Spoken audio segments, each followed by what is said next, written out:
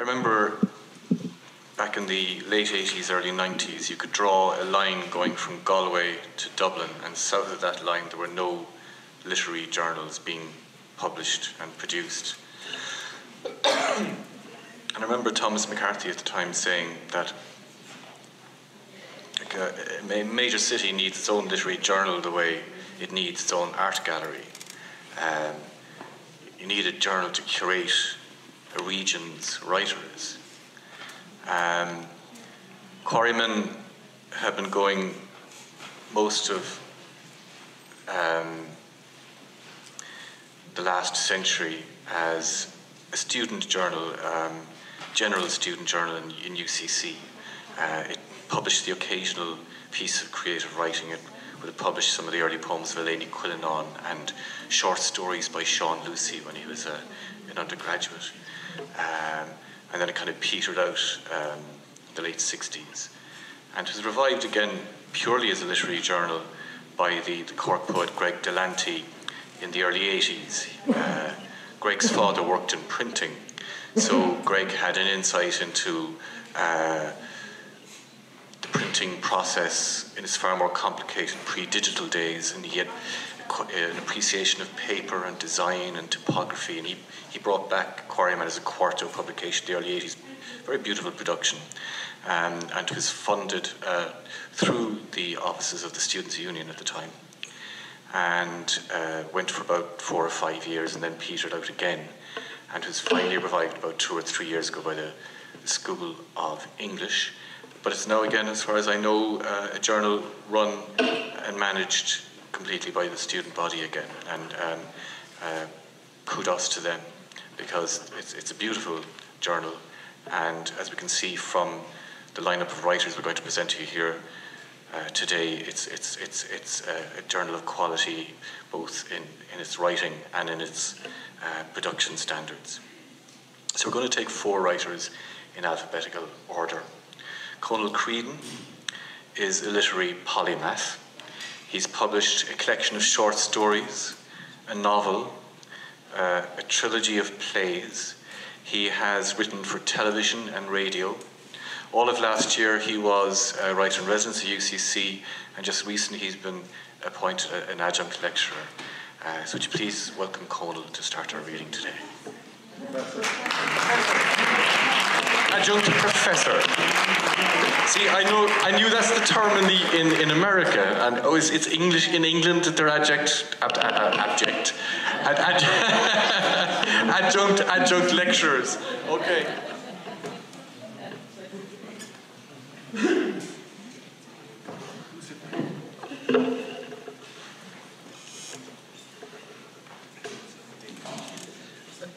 Nice to be called a polymath rather than just being a mat. Anyway, listen, I'm going to run with this just to say, because Pat did mention the writer-in-residence last year in UCC, and it honestly, like in my working life, and I've worked in lots of different things, including the gas company and my own business and that kind of thing, but in my working life, it was the best working year I ever experienced. It was just really a lot of fun, you know.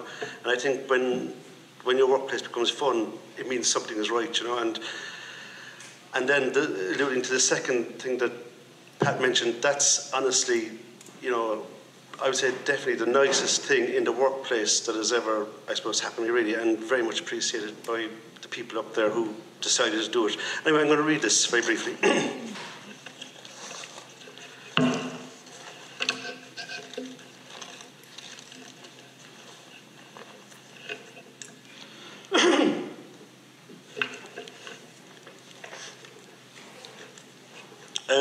I don't do birthdays, New Year's, Valentine's, Halloween, but I do Christmas. I love Christmas, and so I constantly keep writing about it for some reason.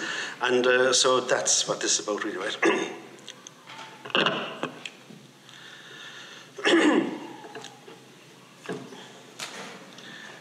It's the darkness before dawn this Christmas Eve morn. All the world's at peace, not a soul scurrying through the streets, no movement along the quays, nothing stirring. The only sign of light is the odd flicker of life from the houses way up on the north side. The only interruption to my thoughts is the rhythmical sound of a squeaking wheel far away in the distance. Christmas? Funny time of year is Christmas. It's enough to put the head spinning and the mind to do somersaults. It's a time when bygones become bygones and those dead and gone are remembered. It's a time when the pain of loneliness finds comfort in simple things like candles and fairy lights or the lonesome sound of Shri McGowan's singing of drunken fairy tale nights. It's a time when the mind wanders to when everything was happy, sweet and innocent in the world. It's a time when the myths of childhood become truths and the magic of belief is restored, and I suppose that's it. Christmas is a time of belief. Woke up this morning, thrown down on the couch, head splitting in a daze. Your man on the radio talking about the weather. He's saying water levels are rising, been raining for days. So we can expect flooding in low-lying areas. I hand you over to Maura from the Wet Office to hear what the weatherman has to say. Or should that be a weather woman, a weather person? Nothing particularly funny about what he has just said, but he laughs anyway. Well, Maura, says he, are we dreaming of a wet Christmas this year? He sings a few bars of a song. I'm dreaming of a wet Christmas. Maura from the Met Office is dry as dust. She's babbling on about isobars and millibars. She's spouting on about precipitation, hydrometers and atmospheric pressure. She says the high pressure belt coming up from the Azores will interfere with the low pressure coming across over Europe, and that might cause a warm front to move in up over the country. So Maura, in layman's language, or should that be laywoman's language, layperson's language? He laughs again. Can we expect a wet Christmas or a white Christmas? Wet, says Maura, very wet. And there I was, stretched out on the couch, head hopping off me. See, that's the problem with this country. I mean, Jesus, there's Maura from the Met Office, a fully educated and qualified meteorologist, and she doesn't, if you don't mind, and she's telling me that it's going to be wet. For Christ's sake, you mean there's John Balls, the ragman, out there talking about the weather. Anyone with two brains rubbed together could stick their head out the window and tell you if it's raining, and if it's wet, and if it's dry, it's not. So there you have it. From the horse's mouth, folks, or should I say the filly or the mare's mouth, it's going to be a wet Christmas. But don't touch that dial, the sun is always shining here in City Sounds FM, and here bringing a few drops of sunshine into your day is Shwaddy Waddy. Hey, Mr. Christmas, we hope you're having fun. And I'm thrown down on the couch and the head is lifting off me. And there's Joan standing over me, the big red head in her, and she's spitting fire and stamping her feet, pointing to the bulge in her belly, and she's shouting, and what about this? What about this? The baby's doing anything now. Do you even understand the meaning of responsibility? Responsibility. Do you understand what I'm saying? Responsibility. And I'm lying there on the couch. My brain is in mush, and I'm listening to this. I mean, Jesus, I'm 51 years of age. This was not part of the plan. Not part of the plan at all, at all. Like, when I met Joan, this was not part of the plan. Do you, she shouts, do you? Do you even understand the meaning of responsibility? Jesus, what is it about Christmas? Joan hissing and spitting and throwing a fit, and me lying there and the eyes closed, thinking to myself, how does it get to this point? How do two people fall totally head over heels in hate with each other? There I was, clung to the couch, in bits, crying out for a Salpadine, herself like a lunatic, and me trying to make sense of it all, trying to save what little we had. Look, says I, when I met you, there was never any talk of having a baby. This was not part of the plan. Well, Jesus, part of the plan now, she snapped, and you better wake up and smell the coffee. I'm 51 years of age, for Christ's sake. I'll be 70 when the child is 20. I'm too old to be having no baby. You weren't too old to be chasing me around the bedroom with your tongue hanging out, and that wasn't the only thing hanging out. But this was never about having babies, Joan. Not about having babies. Well, what was it about? A good question. A simple question. And like most simple questions, it didn't have a simple answer, but I suppose it was about a lot of things. Too many things. Things far too complicated for my brain to even begin to untangle. Like, why was this beautiful young girl wasting her time with me? Or more to the point, what was I doing shacking up with this young one half my age? What was it all about? She says it again. Joan is glaring down at me like I had all the answers, so I gave her the first answer that into my brain. Sex, says I. That's when I realised that a small world very seldom explains a complicated situation, and it was a big mistake. Sex? Sex? Is that what this is all about to you? We've been together for 3 years, Christy. I dropped out of college for you, and now you're telling me it was all about sex. Well, no, that's not exactly what I mean. I mean, you know what's killing about all this, she says? I now realise my mother was right all the time. From the very beginning, she was right when she said, you're nothing but a dirty old man who saw a good thing in a young thing. Hold it now, Joan, hold it. You know I love you. I do love you. I've always loved you. I loved you since the first. Jesus, Joan, we love each other. We did love each other. Like, where's the magic gone? Magic? The magic is in there, boy, she says, pointing to her belly. Yeah, but But before all that, Joan, what about the fairy tale? What happened to fairy tale? Fairy tale? God almighty, Joan. You were Red Riding Hood. I was the woodcutter. You were Cinderella. I was Prince Charming. Prince Charming? You were Snow White. I was, yeah, well, if I'm Snow White, you're fucking dopey, she shouts. Enough is enough. Too much. Ah, for Christ's sake, Joan, there must be something. Too little, too late. Well, fuck you, says I. I head for the hall door. You just keep on walking. I'll be back for my stuff. Stuff? She said, what stuff? You speak shag off when I first met you. I could have told you about stuff. Stuff that I brought this relationship. Stuff you can't hang in the wardrobe or hang in the shelf. I could have told you about stuff, but Jesus, there comes a time, and this was now the time to go, and I had to go. I had to get out of there. It was better for me, better for Joan, better for the child to be. Fuck you, I shout, and slammed the front door behind me. Fuck you. 2 little words. It's like after all these months of being a good boy, saying nothing, acting dumb, twiddling my thumbs, putting up with her and her mood swings, just to turn around once and for all and tell her straight to her face to go fuck herself. It was like a weight off my shoulders. And just in case she didn't get the message first time round, I lifted the letterbox lid and rode in the hallway. Fuck you. Letterbox lid snapped shut, and that feels good. The sound of the squeaking wheel has stopped, and that's when I noticed the street sweeper. He's standing there beside me, leaning on his wheelie dumper. He raises his thumb in the air and hisses the word, respect.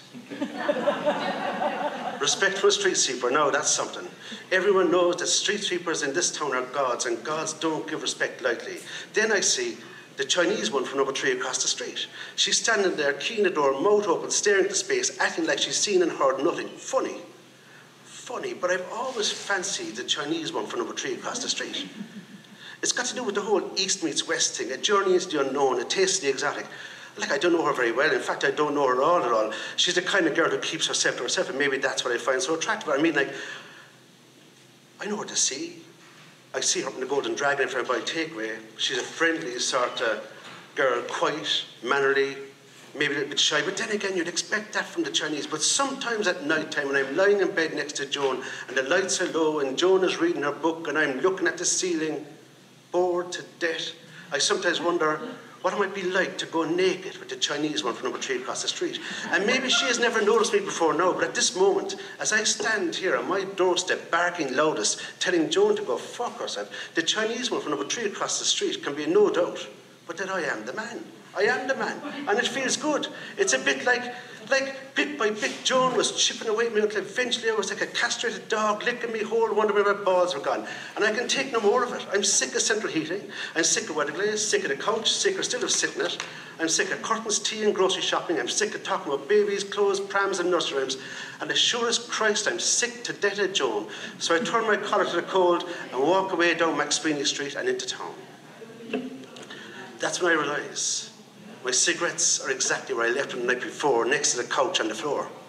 Ah, Jesus, the wallet, the keys, the phone are there too. 2 steps backwards, whisper through the letterbox, psst, Joan, Joan. Open the door, will you? I give a gentle tap. Psst, Joan. Street sweeper on my right hand, the Chinese one from number 3 across the street standing behind me. I'm bent over, whispering through the letterbox, trying to attract Joan's attention without attracting attention to myself. Psst, Joan. Open the door, will you, Joan? The street sweeper steps up. Are you locked out, says he.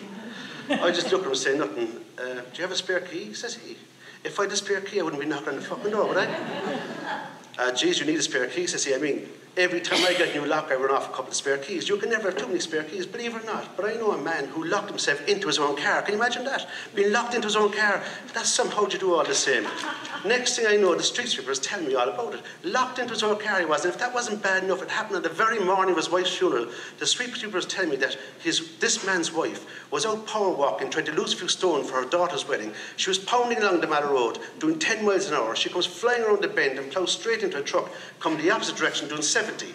And when a woman doing 10 miles an hour going that way connects with a truck doing 70 miles an hour coming that way, there's only one outcome. Made total shit of her. Made absolute and total shit of her. That's the same as hitting a brick wall doing 80, he says. The truck driver didn't even know he connected with her until he stopped for a petrol up in, or diesel up in Charleville. There he was, walking around the front of the truck, and he saw what looked like a bit of stuffing out of a mattress, and a bit of cloth clung to the bumper. He puts his fingers on the mattress stuffing, it feels like hair. It was only then that he noticed a spray of blood and guts along the side of the truck. Then he realised it was the poor woman's scalp that was dangling there. The first thing the truck driver felt was something turning in his stomach. And that's when it started.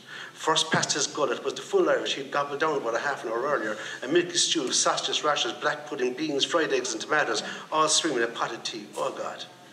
He managed to straighten himself up, and just before the next surge of orange juice and cornflakes, I mean, Jesus. Oh, 1 second now. I took on the page, listen. He tried not to think of the woman's scalp dangling there and it dripping beads of brain to the road, but didn't his stomach turn again, stirring the takeaway he scoffed on the way home from the pub the previous night, a mismatch of fish and chips, mushy peas, a carton of curry sauce and a pint of milk. Then one after another, 8 pints of Beamish, followed by 2 round black chasers, splashed out in splurts, washing the tarmac, and there kneeling in the middle of the forecourt of the petrol station up in Charleville, the full menu of his previous 24 hours came up, course after course, in the reverse order they went down. They say he never drove a truck again after that. The guilt. You know the guilt. And you're not going to believe this, but the truck driver was an uncle of the lad marrying the dead woman's daughter. Some fucking wedding that turned out to be. Now, I have enough in my mind this Christmas Eve morning to be standing here at the side of the street listening to the street sweeper's rubbish. Joan is probably inside the hall door listening to all this, having a right laugh herself, but Jesus, there was no stopping him. Anyway, says the street sweeper, getting back to the fellow who locks me into the car.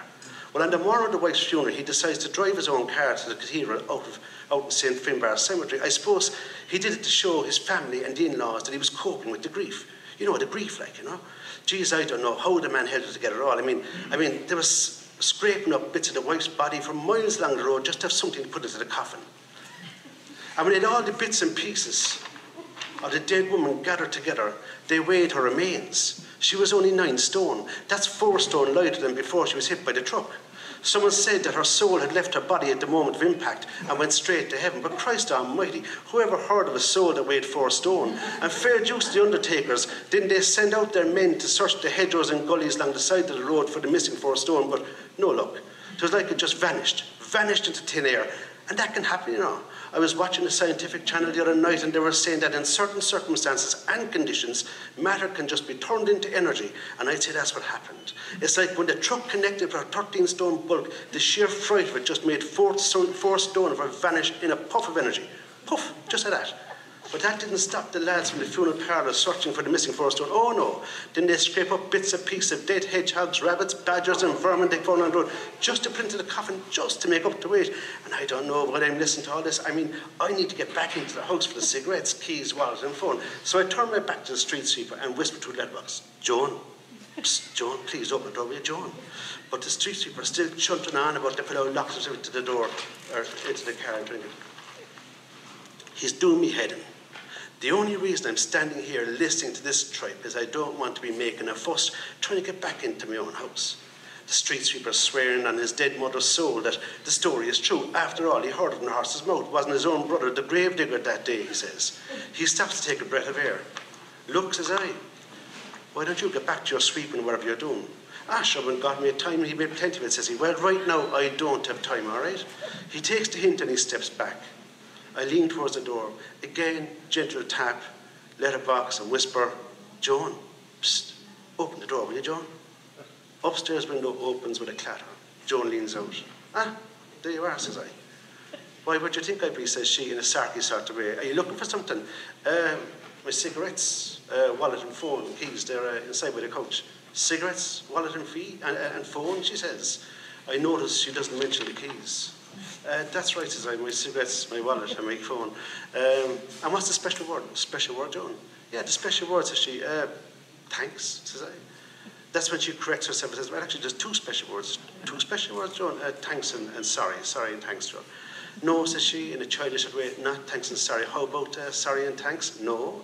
She smiles, not sorry and thanks either. Joan is up there in the first floor window, towering over me like a cat with a mouse, just playing with me, the evil bitch, and she knows damn well that she has me exactly where she wants me. Please, Joan, just let me get me stuff, yeah? Aha, says she, so you're back for your stuff. Joan, this isn't about stuff. Would you like to know what 2 special words are, she asks. I'm squirming there on the side of the footpath, totally exposed and vulnerable. So I just nod my head and say, I would, Joan. Well, says she, the 2 special words are, fuck you, and she slams the window shut. Street sweeper is standing there waiting my next move. I turn towards him, give him a sort of a half laugh, trying to pass the whole thing off as a bit of a joke. Again, the street sweeper raised his thumb in defiance. Respect, says he. Yeah, right, respect, says I. In my heart and soul, I know that this is not the best time for me to walk away. Christmas Eve and a baby on the way. Then again, it can never be the best time, only the right time. And there comes a time when enough is enough, too much is too much, and it's always too little too late. So like my father and his father before him, I turned my collar to the cold and walked away. That's it.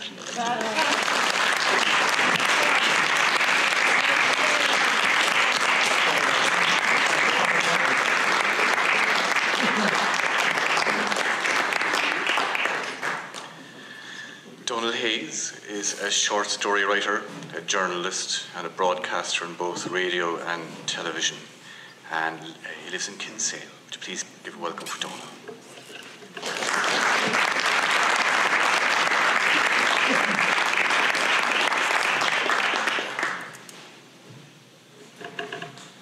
I have bad news to start with. I'm only about 10% as funny as Cónal. So this is a difficult act to follow. William Trevor once said that a novel should have a plot, but a short story should have a point. And most of my short stories, there's very little point to them at all. This one, however, came along with a point and almost a plot, and nobody was as surprised as I was when it came out. I wrote it maybe about a year ago at this stage, and I've noticed one or two school uniforms in the audience, and I do apologise in advance for any blushes that may come your way, but I think Cónal has dropped the F-bomb sufficiently to get you loosened up in that department. I'm not going to read the whole thing. This is a story about a priest, an Irish priest from Cork, who's found himself as a young priest in Miami in 1975. He's awkward in every capacity, and he's just completely out of place, and always has been.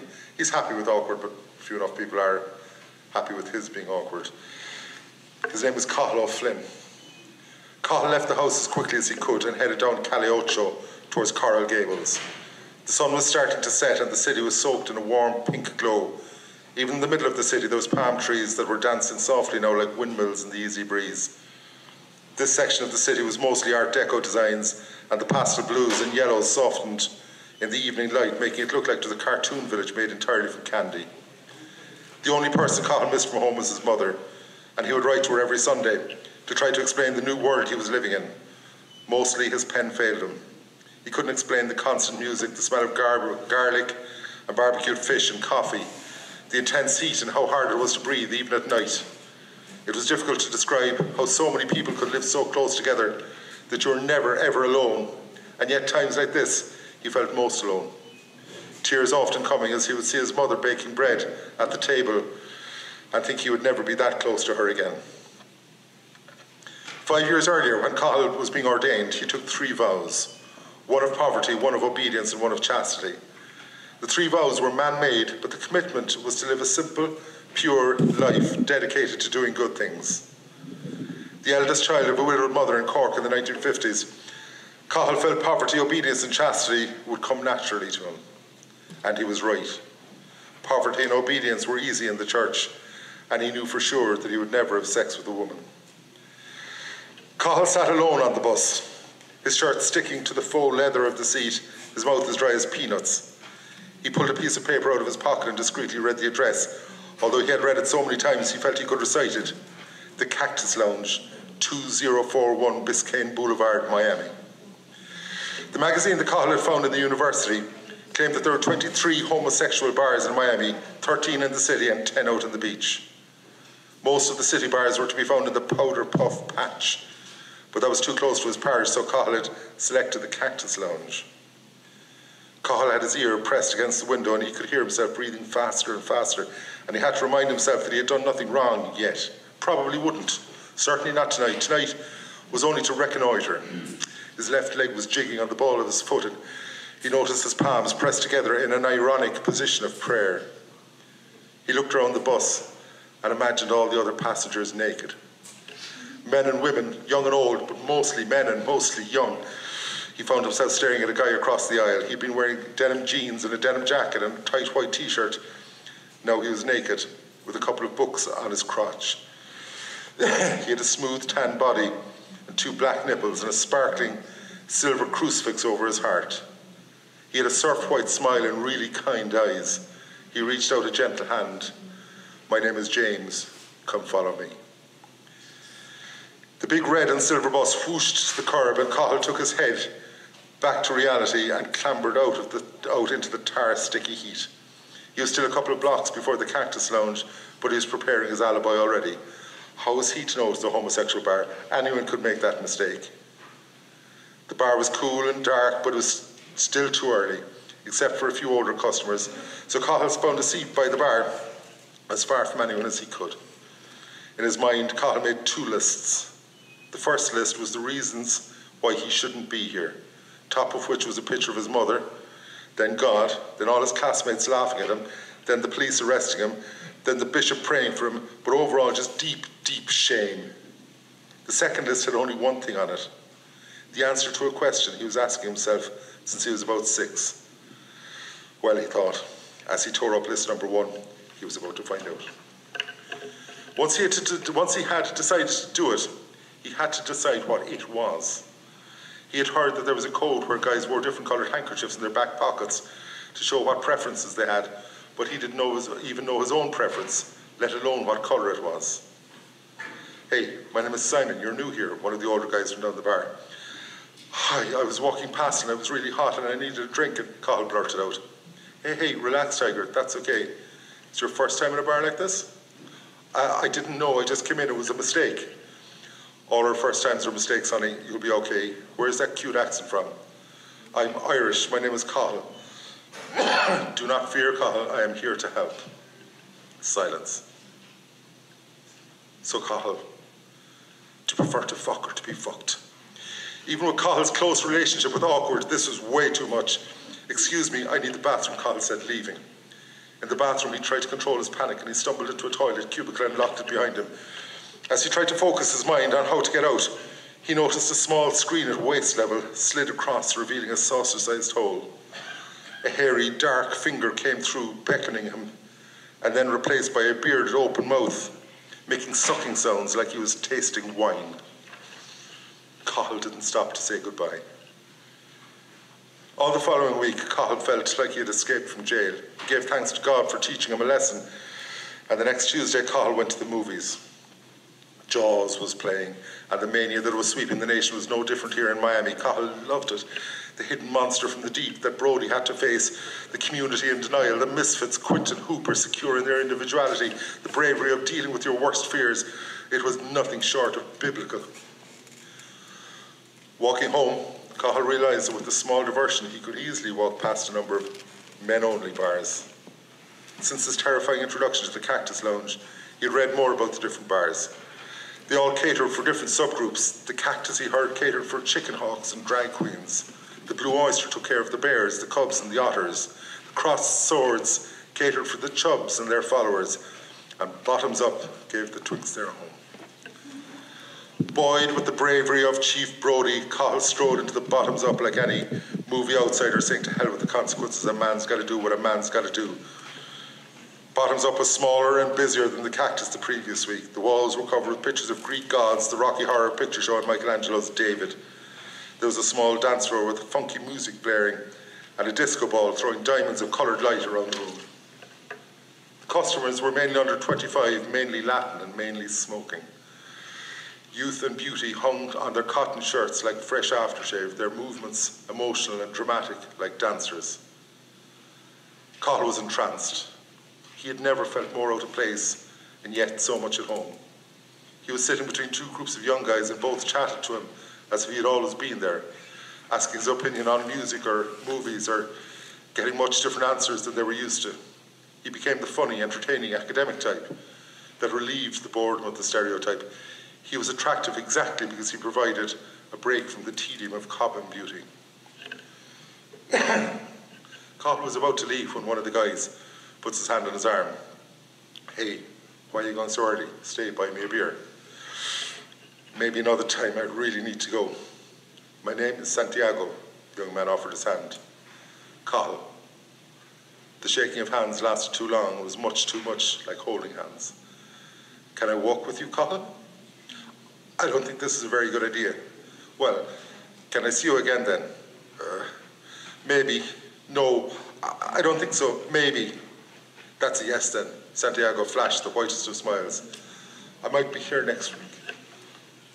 The following Saturday afternoon, Cathal was visiting the neighbourhood church of St. Rose of Lima, helping in the soup kitchen when he saw that confession was being heard.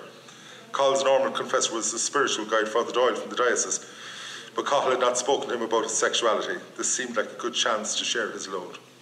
Inside, in the dark, cool confessional, Cathal dropped to his knees and waited for the window to slide across.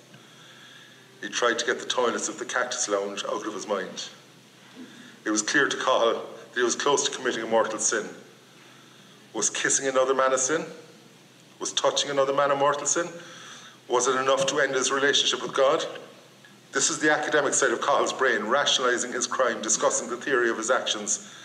A small, suppressed corner of Cahill's brain knew that the real question was how much of a sin it was to want to fuck the ass off a young Latin guy. The screen slid across. Bless me, Father, for I have sinned. It's 1 week since my last confession. Go ahead, my son. Since then I've been disobedient. I've treated my brothers with disrespect. Cathal paused. It's okay, go ahead. I've had impure thoughts, Father, about another man, Father. Have you acted upon them, my son? No, Father, but the temptation is great. Be careful, my son. Do not confuse sexual temptation with love. Love is the reason we're all here, and sex can distract from that. But if I fall, Father, is it a mortal sin? I don't think you can sin out of love, my son. Let us pray. Oh my God, I'm heartily sorry for having offended you. The following Tuesday, Cathal had sex for the first time. He met with Santiago and the bottoms up, and both knew immediately what they wanted to do. Do you have somewhere we can go? Cathal said hoarsely. Yes. Santiago's brother worked in a local hotel and had a key to the staff quarters. Cathal walked behind Santiago, but he felt everyone knew what they were doing. His heart was beating so loud he thought people were looking at him. The sex was much simpler than he had expected. He thought there would be rules as to who did what and when, but there wasn't. It all just evolved. Santiago was very relaxed, and while clearly it wasn't his first time, his goal seemed to be to make Cathal happy, and he was. The summer of 1975 was the summer of sex for Father Cathal O'Flynn. Santiago was a good teacher and a good learner. He was happy to make Cathal happy and asked for very little. Cathal knew he was dirt poor, and when he could, he would give him some money for his family. In equal measures, Cathal was delighted and terrified to be falling in love for the first time. Late in that summer, Cathal celebrated a funeral mass for an elderly parishioner. Ernesto Bautista had left Havana to fight for the US in the Second World War and had never returned to Cuba. He started a small bakery in Miami called Daily Bread, and when he died, employed 25 people and had 5 vans delivering bread and pastry all over Miami. His brother gave Cathal an envelope for the mass that contained a $100 bill. It was the first time that Cathal had ever seen a note of such value. That night, Cathal met with Santiago. He only had an hour, but he always felt good after meeting him. The church told him to hold his breath, and Santiago allowed him to exhale. Santiago was low tonight, and it saddened Cathal. His father had left again, his brother had gotten his girlfriend pregnant, and his mother was trying to raise the other 6 children with no money. On an impulse, Cathal passed him the envelope with the $100 bill. Don't open it now, just give it to your mother. I can't, this is your money. I got it today for the poor, I can think of no better cause. Thank you, Santiago whispered. His beautiful brown eyes threatened tears. Thank you. The following Monday was the 1st of September. Cathal sat at dinner, listening to Father Hernandez chattering on. He hadn't heard the doorbell when Rosita came in with 2 tall priests and was uncharacteristically nervous. Father O'Flynn, this is Monsignor Scully and Father Belmonte from the Bishop's Palace. Scully removed his hat, but not his black gabardine, turned and stared at Father Hernandez. Would you mind leaving us, Father? Cathal knew straight away he was in trouble. This was not a chat about his future, this was very serious. Father O'Flynn, Scully said, listen to me. Please do not speak. We have some information we have been investigating. Look, if this is about, I said be quiet, you have no idea how serious this is. You have two options, and you will have about 30 seconds to make up your mind.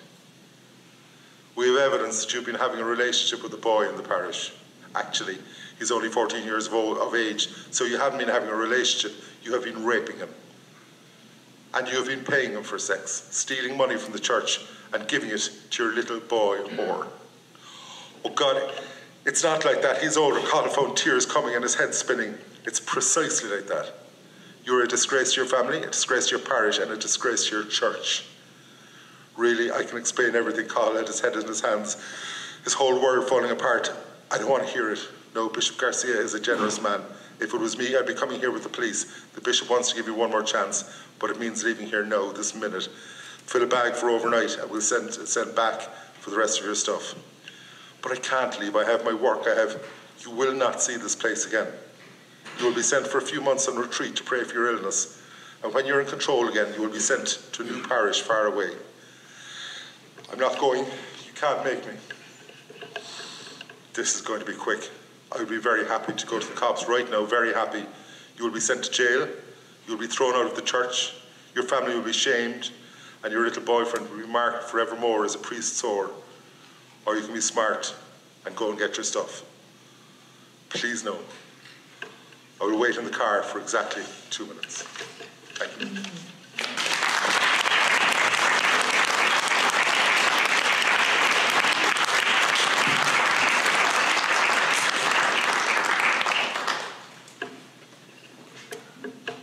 Kirwan began writing fiction just 3 years ago, and last year her novel A Dark Turn of Mind was shortlisted for the Daily Mail Novel Competition, and next year it's coming out from Penguin Random House. It's a crime novel. We're all hoping it's going to turn into some huge big series like a la Raymond Chandler or Inspector Morrissey, one of those things. But anyway, please give a hand to Catherine.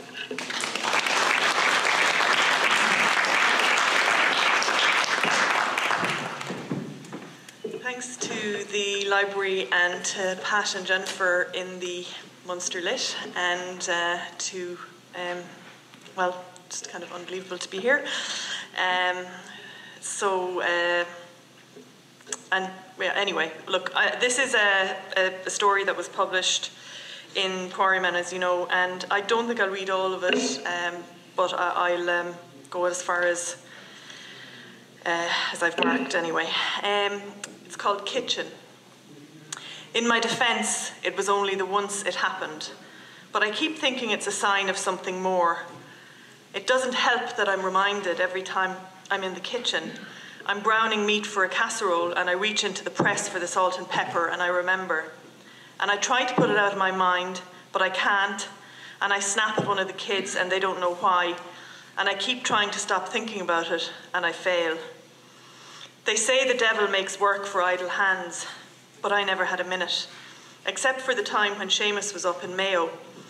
We were keeping it quiet because it was to do with the pipeline, and you don't know where you're talking and who's in favour of the Shell to Sea crowd and who isn't. I'm half in favour of them myself, but Seamus said we didn't have a choice and I knew he was right. I didn't like him going up there all the same, with all the stuff you'd see on YouTube and the eco-warriors and the whole bog ready to blow in a gigantic orange burst of gas and turf if only anyone had a match. And if only Seamus had finished the job on the presses. It wasn't as if he was doing anything else most of the time. In fairness, he was collecting the kids from school, so we were saving on childcare. But I'd get in from work to find the four of them mouths open, waiting for me to tell them what we were having for dinner and what they were having for lunch the next day and where the PE gear was and where Seamus had put his Munster jersey and. I used to love watching him after he came in from work. He'd have hat hair after taking off the safety helmet. He'd fling himself on the sofa with the remote and shout comments over to me at the cooker, telling me what had happened during the day and how far behind or ahead they were on the job. I'd throw in an O or a Janie Mac to keep it going, but it was the look and sound of him I liked more than what he was saying. I knew it wasn't easy for him, going from up to 90 24/7 with the plant hire work, to hanging, lying around the house. The idleness got in him after a while, and he wouldn't talk about it, wouldn't retrain. I'm not depressed, he said. I'm temporarily unemployed. Which is depressing, I said. It might be, he said, except I'm not depressed. After a few rounds of that, I kept my mouth shut, did what I could to keep the family afloat, waited for him to get up off his fecking arse. But heading on for 4 years, there was no turn in the road, and I was racking my brains trying to think of something, anything for him to do. I hit on the kitchen. We could stretch to a paint job and new handles. Seamus was mad into the idea. We went to Woody's, a big Sunday outing, God help us, to get the supplies, and then to McDonald's on the way home. My card took a battering, but you should have seen the kids' faces. They were so easily pleased, it makes me cry to remember. We have 3 under 10, 2 girls and a boy, part of the lost generation of Irish smallies who missed out on the trip to Lapland because their parents were too broke and too broken. I have to keep telling myself that they're nothing to do with this. When I got home from work on the Monday, Seamus had taken off all the old cabinet-length brushed steel handles. He'd be filling and sanding on the Tuesday, undercoating on the Wednesday, and painting on the Thursday.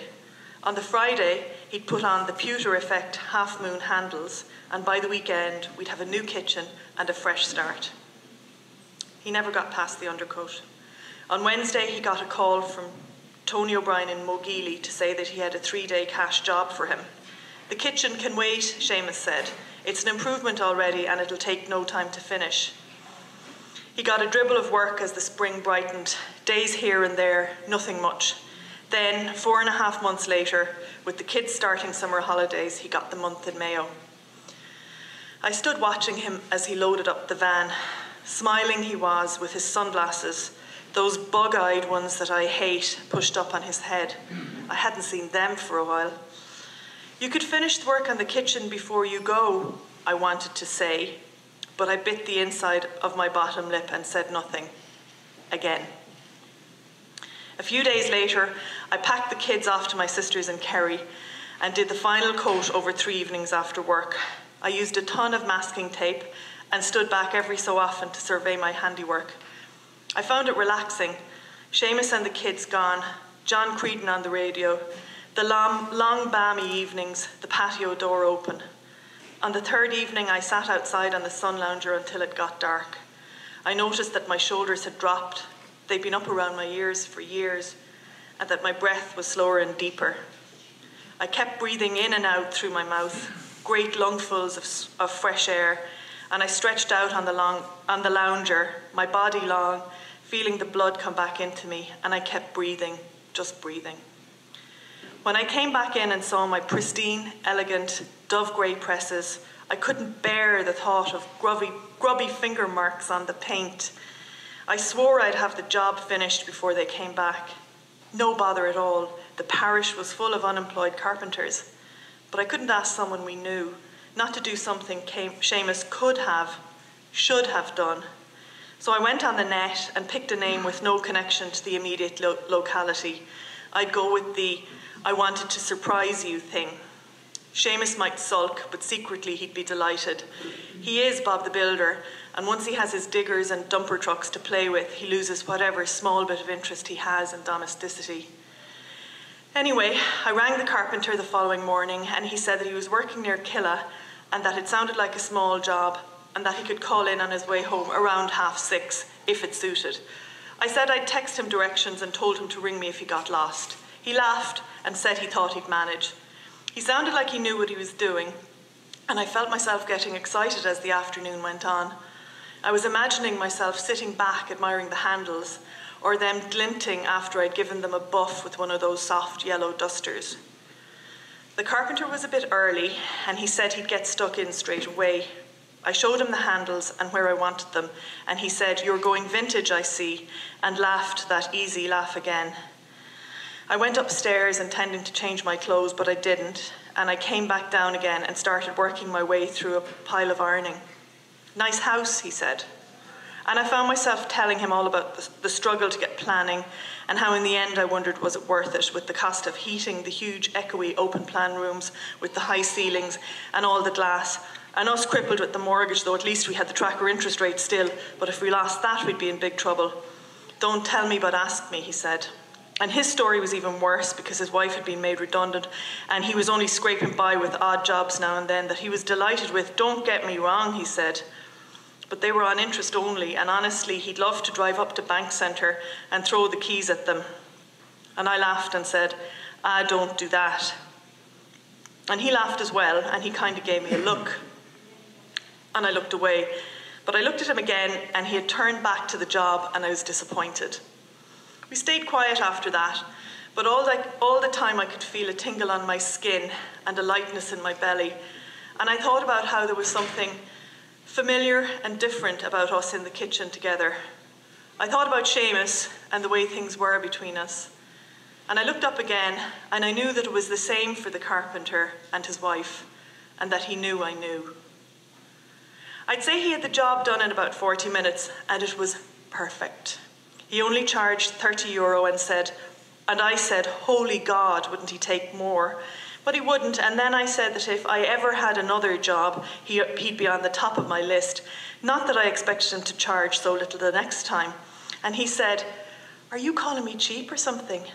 And I laughed again, and when he was gone, I had to go into the front room for a sit down. After a while, I remembered the iron and went into the kitchen and unplugged it. I smiled as I passed the cupboards and thought how silly I'd been with the carpenter, even though I hadn't felt silly exactly. I stopped for a moment, closed my eyes, and leaned back against the worktop. I wasn't thinking of anything, but I felt myself drifting away, and I had to put my 2 hands behind me to steady myself. I held on to the edge of the worktop, and I could feel the edges digging into my palms. I heard my phone buzzing, and for a second, I didn't know who the text was from, and I leave it there.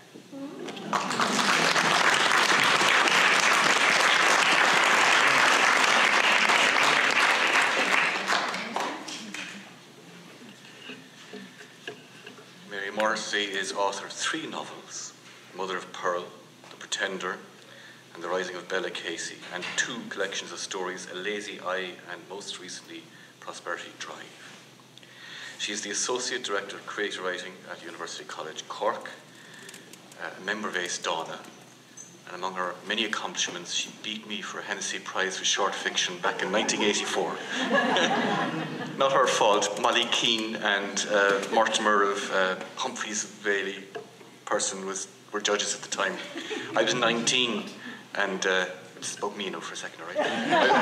I was 19, the 2 judges said they were fed up of Irish writers writing about childhood, and I said, well, what the hell else am I supposed to write about? But Mary Morrissy wrote a brilliant, brilliant story that went into Lazy Eye, and Molly Keane and Mr. Mortimer made the right decision.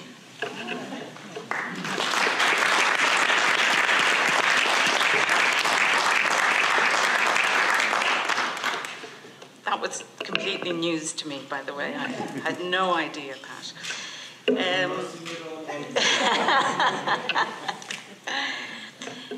Before I start reading, I just thought I would say a few words about the Quarryman journal, because it comes from UCC, is run entirely by the students, by the English Society, and I see in the audience the editor, I see the person who illustrated the beautiful cover, I see several contributors, and I see the typesetter. So it's one of those kind of projects where everybody is involved, and it's a very democratic thing. And hopefully, if this event becomes maybe an annual thing, it would be nice to see the students up here, because there's some wonderful contributions in this journal. I urge you to go out and buy it for their contributions as much as for ours. I'm going to read a sort of an edited version of the story that appeared in the Quarryman, and I write a lot of historical fiction, but I tend to think of the short story as not being a kind of not a good vehicle for history, but in fact I broke my own sort of rules here.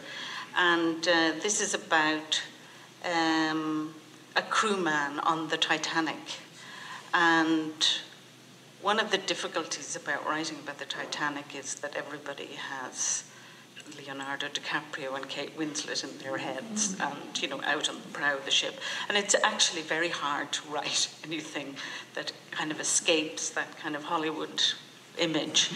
And I came across on Google or Wikipedia or something a little piece about the man who saw the iceberg. And his name, I mean, you couldn't make this up, his name was Fred Fleet. I thought, perfect. And so, and the other thing about Fred Fleet was that he committed suicide at age 77. So a long, long time. He survived the Titanic. Long, long time afterwards, he committed suicide. And, well, I thought, are the two things connected? The habits of ice. Fred Fleet unfurls the rope skywards. It stalls in a question mark, then snags on the fork of the post that stands like a mast in the night. He tugs, once, twice. Yes, that will hold. He looks up. The sky is muddy, moon bullied by cloud. With difficulty he clambers up onto the raked lid of the coal bunker built onto the gable of the dunny. The yard is puddled from earlier rain. He feels the cold in his veins, the ice in his joints. Soon he will be aloft, legs wheeling and juddering in the dance of death.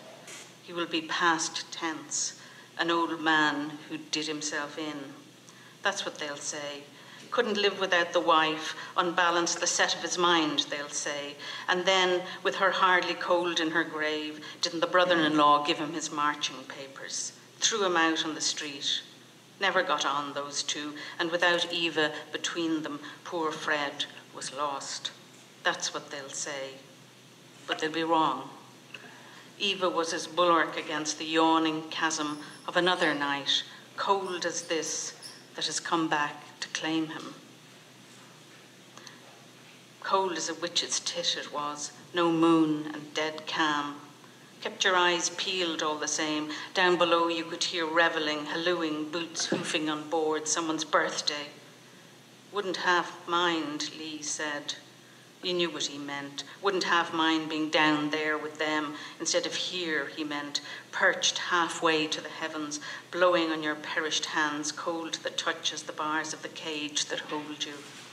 You and Reggie Lee on lookout, like a man and wife in a honeymoon bed, second night out, and you've been paired for life, as it turns out. He don't talk much, suits you. Last thing you want is chitter-chatter when you're scouting for growlers. They give out a glow, Lee said. First you see the froth, the waves licking at the base. That's how you recognize them from afar, like the hem of a petticoat, he said. You remember that. They say they can be blue, Lee said, by ways of conversation, but you didn't answer. You was the senior man, 4 years in the Oceanic, you stared straight ahead, damn near blinded with concentration, and saw nothing at first. Just a haze. A haze is all. Happens when a berg rolls and the wet ice from down below comes up, gives off less light. You knows that now, everyone a Solomon after the event. The habits of ice, how it sucks in light during the day, then throws it off in the night, fooling you, fooling everyone. Ice blink, they calls it. Blink of an eye, that's all it took. Just after 7 bells, 50 feet of glass reared up high as the forecastle head, enormous, opening its jaws on the prow. You watched and were dumbstruck. Before there had been nothing. There's never nothing on the sea, Fred lad, but you'd had sworn to it. You did swear to it on the Bible at that bloody tribunal, there being nothing 1 minute and then the next. You struck the bell 3 times. Hey, Lee protested. He'd seen nothing neither, but always wanted to be in on the action. If you'd have known what was to come, you'd have said to him, here, you ring the bridge, you say the words. But Lee was slow. So you fished the key from the hook and opened the box where the telephone was stowed. Fleet, you said, crow's nest, no response. You ploughed right on, speaking into the seething silence while in your ears a strange rumbling grew like thunder doused in pain. Iceberg, right ahead. The words out, you felt the world lurch, the telephone still in your hand. Bows coming round, Lee shouted at you. A hard a starboard, as if your words were a command. But that couldn't be, for the ship moved before you'd finished speaking. Next thing you felt it, the groaning judder. You heard the crackle on the deck as if God were emptying a champagne bucket, like you'd seen the liveries do in first class.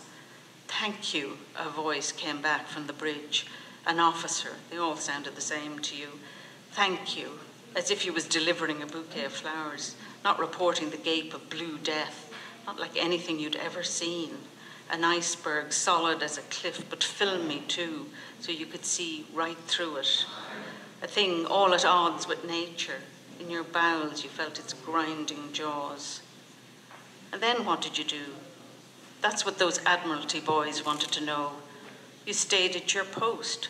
It's what an able seaman does, you told him. Everything you said sounded stroppy when you was only stating the case. You could tell they thought you was shifty, hiding something. You thought it was a near miss, a close shave is all. You kept staring ahead.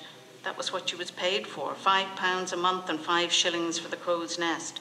You stayed at your post until Hogg and Evans came on at midnight to relieve you. But the truth is, you was never relieved. And then what did you do? Out on the port deck, Lightoller ordered you to launch the number 6 boat. You and the quartermaster filled her. There were maybe 30 of them, ladies mostly, and Hitchens put you on oars with some major fella who said he had a yacht and knew about the water. Some ladies in the boat wanted to go towards the ship, but you were aiming away for the light. What light? There was a light on the port bow, another ship you thought come to help, but it seemed to move as you pulled for it like the light in a nightmare. Or maybe it was a ghost ship. And you never reached this light? You shake your head. Didn't you hear the people crying? You was howling yourself, if truth be told, but it couldn't be heard above the din. What people? The people in the water. But there was no people in the water then, and when they were, you was too far away to hear them. And did you not go back? Back? To that?